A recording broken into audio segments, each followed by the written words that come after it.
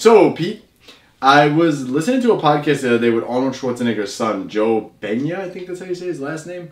But the podcast was really interesting because the podcast was asking him about like how he started lifting. So obviously everyone knows that he's Arnold Schwarzenegger's son, and he is probably the one that looks like Arnold the most.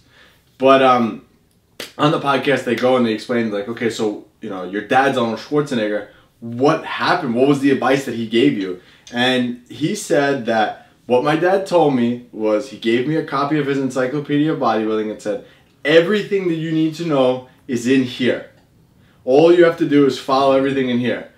If you have any other questions, just let me know. So I was like really taken back, but I'm like, wow, if he gave his son the book and said, here, this is all you need to do, then that's what really he truly believes in. Because all these years, it was kind of like a guess, like, is this true? Like, did he really train this way? Like, is this something that he would like? And I guess the age-old question is, would you recommend this to your son? Because if my son came to me and said, actually recommend like, Dad, how do I train? And I had a book that was not legit, I would not give it to my son. I probably would have told him exactly what to do. But the fact that he gave it to his son says volumes about that book, right? So it kind of like says what we all were thinking originally, like, okay, this is legit then. So I want to talk about the hidden secrets in Arnold's Encyclopedia of Modern Bodybuilding, because there's a lot of things in there that are amazing tips that people have overlooked.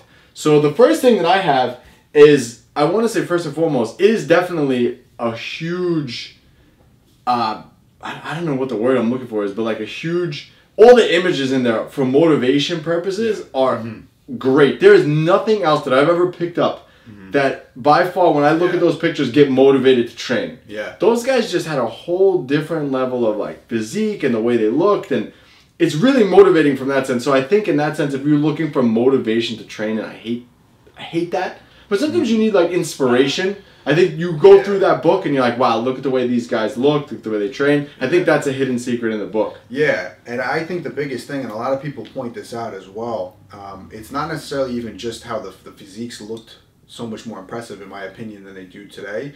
It was the whole mentality around bodybuilding itself. You know, so today most people are kind of caught up in, okay, I don't really care about training. I don't necessarily enjoy it. I don't really care about dieting. I don't necessarily enjoy it. Like, I'm just doing this for the outcome. And, you know, my opinion on all the guys back then is they really weren't doing it just for the outcome. Like, they loved the lifestyle. Like, they loved training. You know, they loved following the nutrition plan. They loved the outcome that came with it, but that wasn't the only goal. And I think today so many people are focused on just that end goal. And they just say, listen, tell me the best way to train so I build muscle. Tell me the best way to diet. And a lot of that comes down to, you know, enjoying the process. You know, the guys that get the best results, like, they live it, they love it, you know what I mean? And I think that that's an element a lot of people are missing in their plan that will lead to more success. So I definitely drew a lot of that from that book. Like, just reading it, I got so inspired to do it, you know? And if I was the type of person that just said, hey, listen, like, I just want the workout routine, some people like that probably just skipped to that one page in the book, looked at the workout routine, and then said, hey, it didn't work. And you know how many people read that book, use that plan, and say, oh, that's overtraining, it didn't work. But, like, did you read the entire book, and did you gather all the information from the book is the real question. I know it's funny. I was going through, so I knew I wanted to do this topic today. So I was, like, going through the book just to see, like, all right, maybe I missed some stuff. Maybe there's something else I could talk about that I kind of, like, overlooked over the years. And my book, my encyclopedia is destroyed. Pages are everywhere. Nothing is together. Like, basically the binding of the book is just the two covers. My original one did too. I actually bought a second one. I have 3 copies. 3 copies. 3 copies. People have given them to me over the years. I said I'm going to keep this one intact. The first one got destroyed. I have a hardcover one actually. Oh yeah? Yeah, so the hardcover one I don't touch. Yeah, don't even touch it. So the other one's the one I use. So like it's funny, I'm looking through it, and at one point I was like, oh, this looks interesting, and I literally had the page in my hand. I'm like, I should just bring this to Pete and he could go over it. Just bring it. But it's funny how much, even from, so I got that book at 14. Yeah, I got it probably so like over 15, 20 years ago. Over 20 years ago, and I still have the same book with the still highlighter that I highlighted. I wrote in it, so I have all my notes in there. It's pretty cool when you look back on it. Yeah. But the other one of the things that, I mean, we're kind of talking off camera about this, like the hidden secrets in the book was the training intensity. And this is kind of where we got screwed up as kids, because you watch and you read what he says in the book, and I don't think it was meant literally. Like, he talks about training to failure and things like that. And in fact, those guys never trained to failure the way that we thought they did. So in the era that me and you started, training to failure was a thing. Yeah, Max OT was a thing. Yeah. You have to take every set till you can't do no more. And that was the total opposite of how Arnold trained. I mean, if you look at the clips, and not so much in Pumping Iron. Pumping Iron really didn't show too much of like the training to fit, like.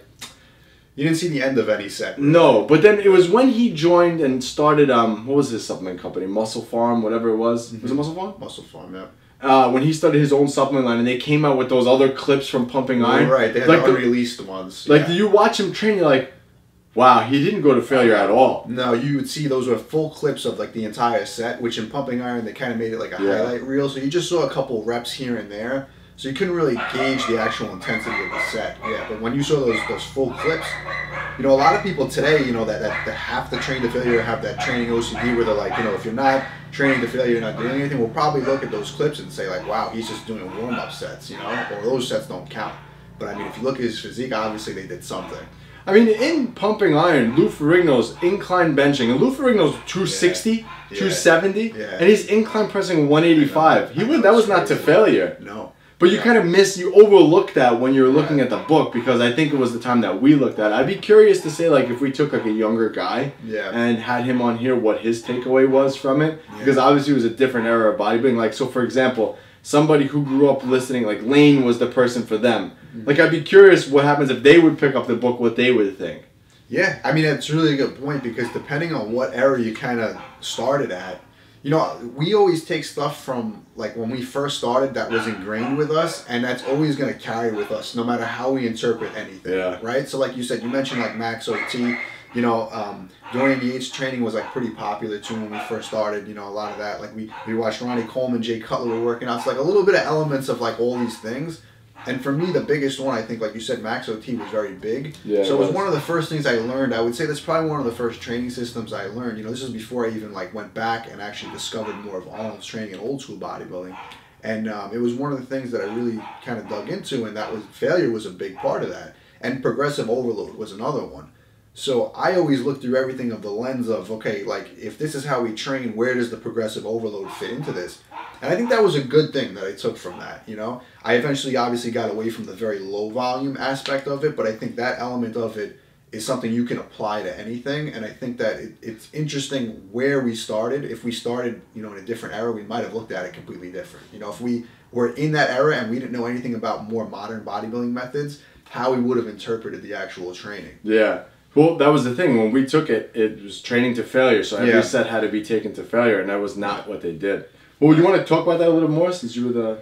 Yeah, and, you know, I think that's why most people fail, no pun intended, on his program. You know, because if you Google Arnold Schwarzenegger's workout, or you know, I make tons of video on his training and guys in his era, and you get two people on opposite ends of the fence. You know, you get one person who says, yep, this is the best training system. I've been following it my entire career. I've been training, you know, 20, 30 years, whatever it is. And I've always made the best gains following a similar routine to this. And then you get the other guys, you know, there's no one in the middle that says, yeah, it's good, but there's other ways to train. You get the other people on the other end, and they say, like, I burnt out within weeks. It was the worst way I train ever. You know, I got no results. I got smaller. I got weaker. And I always say, and I've made videos on this topic too, the reason you're not getting results on this program or any other program in general is your interpretation of the actual system itself. So if you look at Arnold's training program, and obviously it's high volume, right? If you interpret it in such a way where I have to take every set to failure and do these entire workouts, because some people will literally say, if I'm not going to failure, the set doesn't count. So then if they say, if I'm following Arnold's program, they're going to apply that failure to every single set, which no, it's not going to work. If you're doing 20, 30 sets at a time and every single one of them is to failure, it's not going to work out the same way as leaving 1 or 2 reps in the tank, let's just say, and then focusing on the volume. So that's the biggest misinterpretation of his training system and all the guys back then. When we talk about high volume training, you know, like I've mentioned before, people even say to me, they'll watch how I train sometimes and look at my set and they say, you know, Pete, you probably had another 2, 3 reps. You know, on average, I probably leave like 1 or 2 reps in the tank on most sets. And I say, yeah, that's by design, because I'm training with a higher volume. So I'm going to have to scale back the intensity a bit. And I think when people read his encyclopedia, and they don't actually watch how he trains, because obviously it's just a book. You're not seeing the sets. You're looking at pictures and you're reading. So you're going to interpret that based on what you're reading. And a lot of people will interpret that because he does use the term failure. And a lot of guys back then used the term failure when they talked about sets. Serge Nubret was one of them also. And he did a crazy amount of volume. And he said, yes, take the sets to failure. But if you ever watch a clip of him training, his version of failure, his actual definition of failure is different, because he's talking about the last clean rep with good form where the target muscle is working. Once he feels like if he does another rep, the target muscle's not going to get more out of it, he racks it, you know? These guys all trained back then in a way where they didn't need spotters. You know, they trained with training partners and they had spotters, but just think about that. If I tell you bench to failure without a spotter, that's going to be, you know, it's not a good idea, right? But if I say do as many reps as you can with good form without a spotter, you're probably fine. And I think that's the key that people misinterpret when they talk about his training. Well, it was one of the things too when you mentioned Ronnie Coleman and growing up with like watching those guys, and those guys were training. I always instinctively said like, okay, Ronnie Coleman's benching 4 plates, right, the same way I would bench 135, 185. Right. So it's and at the time I would never. If I'm talking to myself way back then, I would have laughed at what I'm saying right now. But it's like you don't need much weight to actually stimulate the muscle in the way that they're actually talking about. And the weight is irrelevant in that case. Yeah, it's and it's very hard. It's kind of like a hard pill to swallow when you're younger and you're trying to gain muscle. Like, no, I got to put more weight on the bar. But in fact, I think the fact that if you take more weight off the bar, you're going to be way better off. Yeah. Strength comes over time. You know what I mean? And people are always, that's the thing. If you look at the average 15 or 18-year-old that walks into the gym for the first time, he might be struggling to bench 135. He's never trained before, right? There's nothing wrong with that. He's never trained before. And then if you look at the average 25-year-old who maybe never took bodybuilding seriously, but he just happens to have been in the gym and trained consistently, he might be benching, 200 pounds, 225, let's just say. And all that comes is just from training over time. Your strength levels will go up no matter how good your training program is or how bad it is. You get people on terrible training plans, but just because they've been in the gym consistently over time, their strength is going to build up. Strength is the skill. It's about becoming efficient at the lift over time. Yeah. So a lot of people in bodybuilding also get caught up in that mentality. Oh, yeah, I saw this guy benching this amount. If I want to get as big as him, I have to lift that same amount of weight. And like we mentioned, there's videos of Lou Ferrigno training in his prime with 185 pounds on the incline bench. Yeah. I mean, obviously he's not, he was a strong guy, but he wasn't concerned with when I'm training, I have to be lifting as heavy as possible. Sure, there was heavy lifting. A lot of those guys did train for periods of the year with heavier weights, lower reps. But again, like if the goal is actual bodybuilding, like your training should be bodybuilding specific. Well, I mean, perfect example if you want to talk about Lou Ferrigno. In the scene of Pumping Iron when he's doing the overhead presses with 225, 245, that wasn't even to failure. No, it wasn't at all. That wasn't to failure. I would say that was probably like a 9 RPE. Yeah. Maybe an 8. And he did a lot of things where he would start kind of with more full range of motion and then go into a bit more partial range of motion. He would do that too. And then as the set got a little bit harder, he would kind of almost build in his own little version of muscular failure because he would keep shortening the range of motion to the point where he couldn't contract another full rep, but he's not actually reaching failure during the set. There's a big difference between fatiguing the muscle and getting to the point where not another rep is physically possible. Yeah, he did like those half reps. Like that was kind of weird. That was the one thing that I went watching. Odd. I never really got it. I still don't understand exactly why he did it. I mean, he was huge. Yeah, no, obviously it worked. So it worked, yeah. But it's like I remember watching that as a kid. That scene of him incline pressing. I'm like, why is he doing half reps? Yeah, I still don't know. I don't think Arnold did that though, because if you watch the clips of Arnold training, it didn't look like he did that. His was extreme range of motion, if anything. Yeah. A complete opposite end of the spectrum, and I think, I think a lot of times people do things again that work for them based on more like a personality type thing, and I think people get too focused on so someone who's like extremely obsessive over okay, the right and wrong way to do this, will look at it and say, there has to be a reason why he's doing partial reps, and there has to be a reason why Arnold's doing full range reps. But a lot of it just comes down to how motivated you are to train and what type of training do you enjoy, because you're going to get those results based on the consistency of it and doing the correct things over time. If we're talking about a minute detail, which is like what his range of motion is, I don't think that's going to make or break your program. Yeah. Yeah, agreed. I want to shift gears a little bit. So one of the other things that he talked about in the book that I think is a hidden secret was he said in the beginning when you first start training, you need to focus on building your base first. And this has been lost in the fitness industry now. 100%. I mean, I watch videos on Instagram of people, all right, this is an upper body focused workout, and they're hitting rear delts, and these guys have no muscle. Right. I'm like, they're worried about hitting rear delts at the angle that you have to hit rear delts at, and they have no no muscle. Yeah. So it's like, what are you doing? And I think you have to, again, it always goes back to the basics. But Arnold says you need to focus on building the foundation of the house before you can worry about refining it. Right. And those movements, the rear delt this, the lat focus this, those are refining movements. And I'm not saying that you shouldn't be doing those movements, but those movements need to be done at a later point in your career. You need to be focusing in the beginning on compound movements. And I think I watched a video of yours where you talked about this. I think it was with lats, I think. And you mentioned, you know, in the beginning, you need to be doing more rows and things like that. And then over time, it kind of evolves. And I agree with that 100% because you need to be doing those big compound movements to build as much muscle as possible everywhere. Right. And not just worrying about, okay, I'm fully optimizing my rear delt. It's like, no, you want to activate as much muscle as possible as often as you can in the beginning to stimulate growth all over. And I think that goes overlooked nowadays, and I think that that's one of the biggest secrets in that book is focusing on building the foundation first. Yeah, because people will look at that book and they will say, okay, what was the competition routine? And when they see the competition routine, it's crazy high volume, it's crazy high frequency, it's a ton of work. So people think, okay, that's what built his physique, and that's again a misinterpretation because if you look at his earlier training manuals, he's even advocated for full body sessions 3 times a week.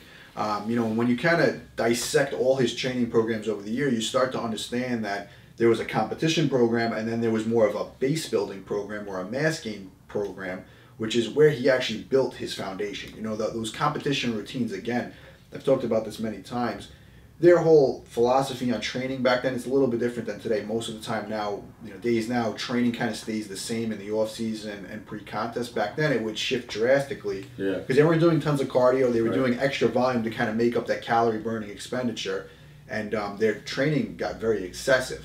But they weren't mentally training to build more muscle. They were training to refine the physique pre-contest, which is a very different thing. So a lot of people miss out on that, and they kind of skip that whole mass gain phase of training, which is what I always recommend to guys. If you haven't built your physique yet, you're not ready for the advanced stuff. If anything, that's going to make you take longer to actually get to your goal. You're going to make much better progress focusing on the basics, doing them consistently over time, building that base. Then you can refine it over time. And I think that's the biggest thing people misinterpret, especially today.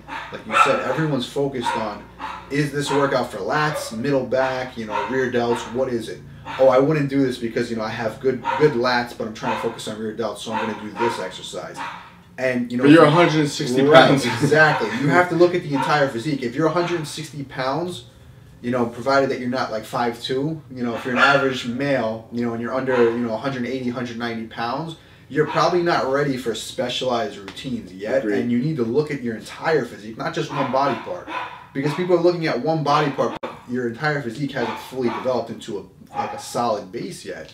So you need to forget about all that stuff for now. It's good that you are aware of it, and you need to focus on just adding as much mass to that physique first, then refine. That's really the way you have to go about it. Yeah, and so that's a big hidden secret there. Yeah. The other thing that I also have written down as another hidden secret was he talked about, in that book, he talks about the quality of contraction and the pump.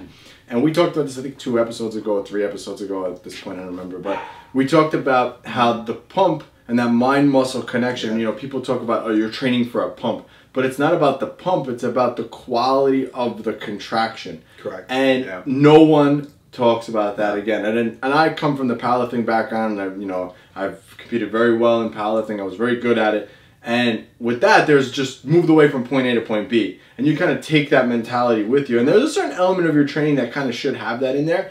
But I would say 80% of your training should be focused on the quality of the contraction that you're getting during each lift. And Arnold emphasized that so much. And he talked about that a lot in the book, the quality of the contraction. And I think that that's way overlooked now. You know, in today's, they don't really focus on that. They focus on the angles of pull and how the muscles move. But you have to actually feel the muscle working every step of the way. And I think that that's been overlooked. So I think that's another hidden secret in there. Yeah, it's a huge one because, and I've talked about this too, I kind of got this from Arnold. It was more experimentation over the years, but like definitely the idea came from Arnold watching him train.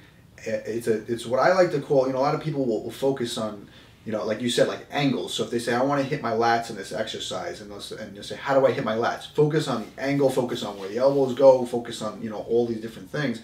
And I always say, if you want to get the most out of any exercise for that body part, you're focusing on two things: getting the best contraction and getting the best stretch of the muscles. So I always say, as a mental cue, when you're doing the set, full stretch, full contraction. And if you can check off both those boxes, that set is going to be perfect in terms of building that muscle. And that's going to be different for everybody. You have a slightly different structure than me. Everybody has a little bit of different structure. So if we're doing the same exercise, we're not necessarily going to be doing it with the same exact form. There might be similarities, but if I tell you, forget about, textbook form, where if you look at a textbook and it says elbows have to be here, this is where you start the movement, this is where you stop. And I say, okay, we're going to do a curl, or we're going to do, let's say, a press, or we're going to do a fly. Fly is a great example. People get caught up, okay, where does my elbow have to be? Where does my wrist have to be? What angle? If I tell you, listen, take that pec to a full stretch. When you get there, now you're going to reverse it, go to a full contraction. That's going to get you the most out of that lift. Right. The technique might be a little bit different. Right. But no one's going to say, or no one can say, it's not going to work for you. Because, again, if your body's built a little bit different than mine, the technique should be slightly different. Yeah, agreed. Which kind of leads me into the next one. The next hidden secret that he talks about in that book is basically the priority principle and instinctive training. Mm-hmm. So two things with this. So one, based on what you said, that's instinctive. Finding ways of which you need to move muscles during a movement to feel it more is instinctive. And that's a very, very important element. This is why I recommend training with barbells and dumbbells versus machines, because you're able to maneuver yourself in space to feel that. Like you said, if I'm following someone online and they tell me, okay, the proper direction of the pec is to do this with your elbow, but that gives me one elbow pain or two, I don't feel it in the pec, I'm not getting anything out of that. Right. Doesn't matter if it's optimal or not. Correct. So you have to kind of figure out instinctively what works for you in that sense. And it wasn't until I got my best results when I stopped worrying about what the book said to do or what this person said to do, and I just focused, okay, what feels right to me? Yeah. And also putting that in combination with the priority principle. Okay, there's certain areas of my body that I want to bring up, so I need to instinctively put them first and instinctively train that to feel what I need to feel out of it to get there. Yeah. Everybody, and I talk this all the time, everybody swears by barbell movements for bicep growth. For me, that was the total opposite. It wasn't until I actually said, all right, I'm done with this movement that I actually got the results. Yeah, if it's not working, don't keep it in. No matter what people say is like a universal rule. There's no universal rule when it comes to building muscle, And, I think that's the biggest thing too, is people will look at that principle and they'll basically talk down on it. Oh, the instinctive principle, it's not right. Right. But the thing is, again, it's your interpretation of it, because when people use the word instinctive, they're going to look at the literal definition and say, okay, well, instinctively, I want to train for 3 hours a day, but I know that 3 hours a day doesn't work. But realistically, what that principle really means is, based on the feedback that your body is giving you and based on the results you're getting, tailor your program to you. So if you train for 2-3 hours a day and you don't get any progress, you don't make any progress doing that, you should be looking at that, analyzing and saying, okay, my body doesn't respond to 2 to 3 hours a day of training. Let me cut it back to an hour a day or an hour and a half. That's really more of the practical application of instinctive training. Right. People will look at it and say, I'm going to train based on how I enjoy training. And people will ask me all the time too, Pete, would you prefer to train this way, or would you, they'll say, do you prefer to train high volume, or do you prefer to train low volume? And I always say, it doesn't matter how I prefer to train. It matters what gets me the best results. And I'm going to train the way that gets me the best results. I love training hard. I love doing, we talked about this before, like, when you're 18 years old, 20 years old, going to the gym and just training balls to the wall, every single workout, pulling PRs, doing things like that. But I know instinctively now, if I do that, I'm going to either hurt myself or I'm just not going to make any progress at all. So my training, if you want to use the word instinctive, my version of the instinctive training now is saying, I can't train that way, I'm going to get hurt, so I'm not going to. Or if I do too much of this, it's going to result in less progress for me. So I have to, change my training based on how my body's responding. Don't go in the gym and just only train the way you want if it's not producing results. If it's producing results, keep doing it. And, one of the things, too, when I was younger, I always would figure out, well, how do I know if this is actually working? Yeah. That's a good question. If you have to ask yourself that question, it's not working. Right. Yeah, if you're at You just have to give it a little bit of time. I have to caveat that with saying that. Yeah. You have to give it a little bit of time. But you know when something's working. You feel the difference when something's working. Absolutely. All these years, I'm like, does that work? Is this actually working? Is this actually doing anything? But when you instinctively train, you instinctively like kind of make your own thing out of it. Yeah. You know when something's working and when something's not working. Yeah, and I say this all the time too. You know, a big thing people will always talk about now is they'll say, you know, yeah, it works, but is it optimal, right? And then when I start to really think about that question, you know, when I first started training, I would look at that and I would say, yeah, that's a good question. How do we make it optimal? Because you say, okay, I'm getting results, but I want to get better results. Right. But when I look at it now, and I've talked about this before too, and the reality when you kind of look back at the progress you've made about people we've worked with and what you've seen over the years, and I've seen this over the years over and over again, in bodybuilding, when you're talking about building muscle, progress being, am I gaining muscle? It really is an all or nothing thing to an extent. You know, it's not like I put on, you know, 2 pounds of muscle, you know, in 6 months. If I made my training optimal, I could put on 3 pounds of muscle. It's literally, it's more of a threshold. Are you training properly enough to get results or are you not? In most cases, it's pretty much an all or nothing thing. Right. So if you're making any progress where you're saying, yes, I'm consistently, you know, training hard, growing, getting stronger, there's no reason to optimize your training. You're already optimized. There's nothing you're going to change that's going to get you an extra pound of muscle. And vice versa. If you change one little thing, you're not going to slowly make less progress. You're probably not going to make progress at all, or you're going to be making progress. So I think that whole idea about when people get caught up with optimizing training, it just shoots you in the foot because, like I said, if you're already making progress, you're optimal. Don't change anything. Yeah. And the last thing, which is number 6 on my list, the 6 hidden secrets. And it's funny because we talked about this last week, but he recommends doing 4 sets per exercise, and the ideal is 4 to 5 exercises per major body part and 3 for smaller. And we were talking about this last week with how many sets do you think you need, so I thought it was a hidden gem that he had the answer right there. We were saying, you know, 2 is too little, you know, 5 or 7 might be, you know, too much depending on the muscle or exercise that you're doing. So he says that the optimal you should be doing is 4. Right. Per exercise. Like, that's like the base. Yeah. And 3 for smaller muscles, he said. Yeah. So I thought that was pretty cool. I was like, oh, we were actually talking about this last week, so I think that was the hidden secret in there. Yeah, and an interesting perspective I want to take on that subject, too, is if he says, you know, and he did, if he says this is the way you should be training as far as how many sets you should be training per exercise and how many exercises, if you accept that and say, okay, that has to be the answer, right? The next thing you should be saying is, what should my training intensity and the quality of those sets be like to fit that volume in? And most people will overlook that. That's a great point. They'll look at that and say, okay, Arnold says it has to be 4 sets, but if I do 4 sets, that's too many. Okay, but what are you doing in those 4 sets? Let's flip it and say, okay, we have to do the 4 sets. How can we optimize the 4 sets in a way where, okay, that is the best way to train? And I'm not saying I necessarily agree or disagree that 4 is the magic number or the amount of exercise is the magic number. But if you're going to follow that principle, you need to look at it and say, okay, how do I actually execute those 4 sets properly? Because if you look at it and say, I have to go to failure, that might not be the answer. And then that's where you get people to say, no. Well, again, if you put everything together with what we talked about, if you look at, again, one of the points, I think that was number 3 or 4 that we talked about before, it was the quality of the contraction and the intensity of which that you're doing it. So that's like really, really important. So I think if you combine those 2 things together and you're instinctively feeling the muscle, squeezing it throughout the whole range of motion, and that quality of the contraction will make a big difference. And obviously then those 4 sets will be a lot different than if you took those sets to failure. Very different, yeah, because then if you're only focused on failure, you're going to at some point miss out on those few things. Because in a lot, that's the issue with a lot of people with training when they focus on like lower volume, high intensity training.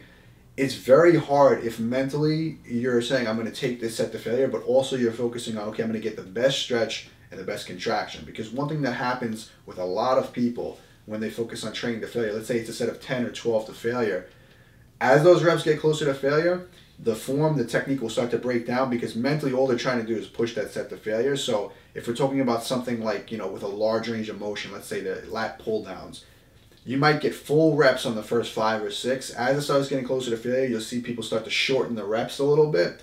And again, they're just focused on moving the weight. And over time, you're getting less and less out of those reps as you get closer to failure. But mentally, all you're thinking about is failure. So you think once you reach failure, you got the most out of that set. But when we actually look at that and we see exactly what you did during that set, you'll find sometimes that the quality of your set actually goes down just for the sake of reaching failure. And for bodybuilding, that's not necessarily always a good thing. Yeah, and I was just going to say that too. It's like I've trained to failure, you trained to failure. You definitely, if we're saying that what Arnold says, Arnold gave his book to his son and said everything you need is in here. So if we're going by that, right? Mm-hmm. If you train to failure, you lose that quality of contraction. Yes. Because your muscles are just dead. Everything is just fatigued. You're losing that. It's harder to actually contract. It's much harder. So if you think about it, everybody needs to train with a lot less weight in that, if that's the case. And the weight is kind of irrelevant, man. Yes, yeah. And again, it kind of also, you have to address kind of at what stage in bodybuilding you're at too, because in certain stages you can argue that weight is a little bit more important. At different stages weight becomes much less important. I think people overemphasize weight in general, but there's definitely some element of getting stronger and building your base in the first few stages of bodybuilding that is important. But again, if your goal is to fully maximize your physique, at a certain point you need to move away from weight itself, because weight is only one tool. And I've talked about this before too. When people focus their entire training plan on just adding weight to the bar, you're going to stall so much quicker than if you're focusing on multiple different areas of training that you can improve on, because you're only focusing on one. So if you say, okay, you have all these different elements for progressive overload. One element, one form of progressive overload is just adding more weight to the bar, or adding reps to your sets. But also you can increase the time under tension. So if you're doing, let's just say, the same weight, but you're getting better reps at it, better stretch, better contraction, they're longer reps, that's harder than doing shorter reps. So that's a form of progressive overload. You can always add more sets to your training. You could add more frequency. There's all these things. And if you just get rid of all of them and just say, I'm focusing only on weight, when you stall with weight, what do? You just keep trying to add weight to the bar, and then you spin your wheels. But if you say, okay, I've kind of tapped out my strength on this movement, I'm going to focus more on better stretching, better contraction. I'm going to do maybe an additional set of this exercise. I might do more frequency for this body part.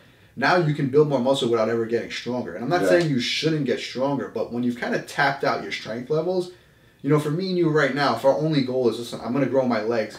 I'm squatting 4 plates right now.